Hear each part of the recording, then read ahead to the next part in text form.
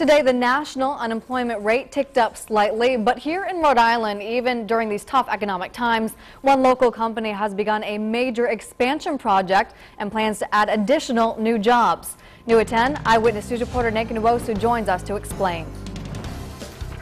On a day where there was some dismal news about the U.S. job market, there's some positive news about the Rhode Island economy as one local manufacturing company begins to expand. TACO officially begins construction of its new Development and Innovation Center, the company's largest capital project in its 91-year history. We haven't renovated this part of the business in 20 or more years, and it needs a little sprucing up. TACO is known worldwide for production of heating and air conditioning parts, but in Rhode Island, it's known as part of the local community and local economy. The TACO family is an integral part of the city of Cranston. And we are honored here to have John, your family, deeply committed to our great city.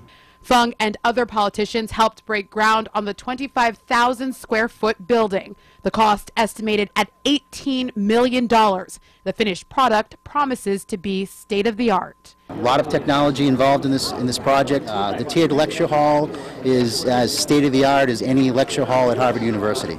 Though Friday's news that national job growth was lower than expected, TACO hopes expansion puts it in a better position for future growth. We have 500 people that are all pretty loyal to us, right? And I'm certainly loyal to them. So, I mean, if I can do anything to protect their jobs and our jobs and their families' livelihoods, that's really what it's all about.